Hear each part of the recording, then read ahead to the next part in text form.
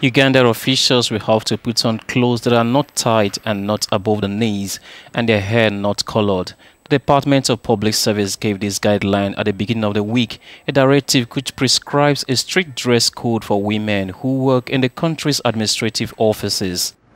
Against this measure, considered authoritarian, the Director of the Human Resources Management of the department indicates that it's only a bit of a reminder.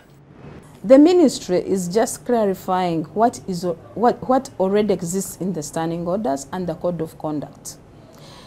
In the standing orders and the code of conduct, it is mentioned generally that public officers must dress decently and in a manner that is generally acceptable in the Ugandan society.